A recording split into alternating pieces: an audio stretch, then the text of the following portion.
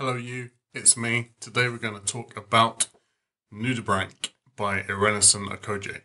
Okojie is a Nigerian-born British author, winner of the Betty Trask Award in 2016 for their debut novel Butterfly Fish, and the Akko Kane Prize for her short story Grace Jones, which is actually in this collection here.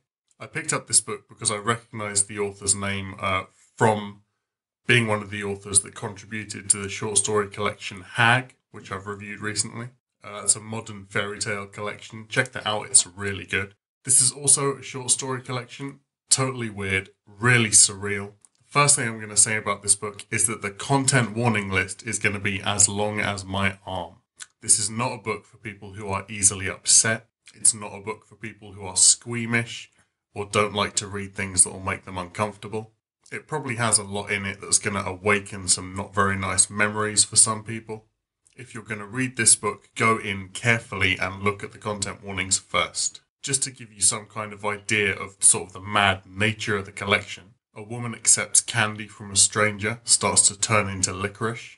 A monastery filled with sex-swapping monks catch things falling out of a void in reality and carry around the living tongue of a dead saint in their pocket. A sea goddess crawls out of the ocean looking for a mate on an island full of eunuchs. A homeless man falls through a crack in reality to the very beginning of time. This book feels very new weird. It's genre-defying, and you can't really put it in any other box than new weird.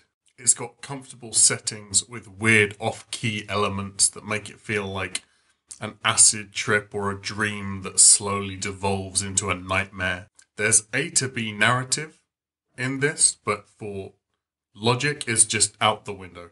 While I love this book, I can understand why a lot of people might not. This book took me 10 days to read, even though it's like 230 pages long.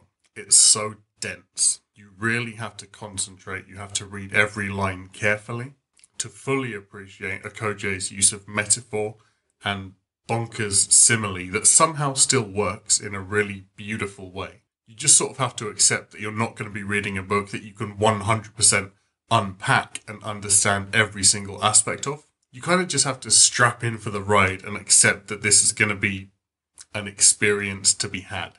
If you go into this expecting world builds with logic and to be handed a why or a reason, you're going to be disappointed and you'll probably hate this. Most of the stories are written in third person, but feel as intimate and personal as if they were written in first. Maybe the intimacy, I think, comes from how real and believable the characters are, even those you only meet for a few pages. This is one of the first collections I've read in a long time, where I was very aware, as I was reading it, how important the order of the stories is, lulling you in with more calm stories. At the beginning, it totally throws you off with something that's so strange. And then sort of you get into the rhythm of the collection, building to a crescendo and then fading out. That was something that really impressed me.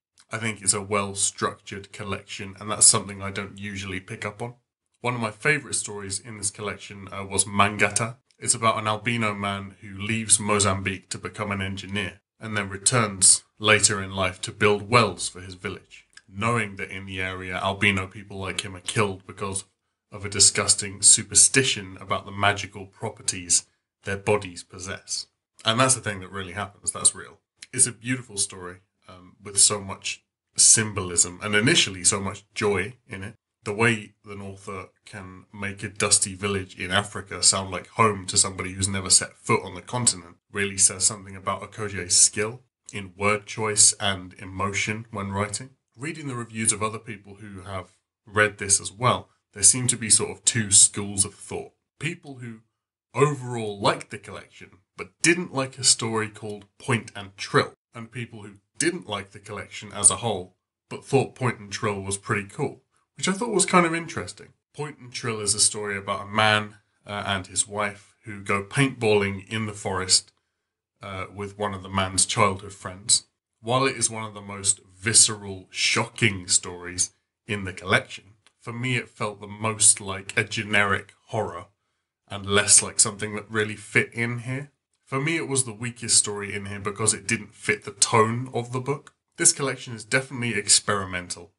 When people say experimental, they usually mean either the stories are laid out in interesting formats or told in a strange way. But this is really experimental in terms of content and language choice.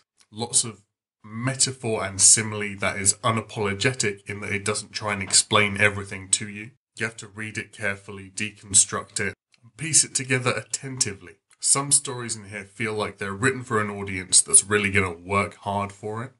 Even the physical scenery in the stories that's described is confusing because it's described often in terms of non-physical, non-visual things. And you really have to build it line by line and adjust what you're imagining as more is revealed. I really like this. I'm going to give this 4 stars. Next year I'm definitely going to pick up more by Okojie and read their debut novel, Butterfly Fish.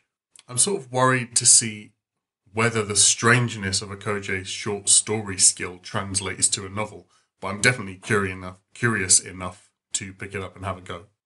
So that's it. That's my last single book review of 2020. Thanks for sticking with me all year on those. Follow me on Twitter. I'll link that down below. Check the content warnings. They're down below as well. If you've read this, if you've read anything else by Okojie, let me know what you think. I'm really interested to know because it seems really divisive, her style. And I'll see you soon. Thanks for watching. Bye.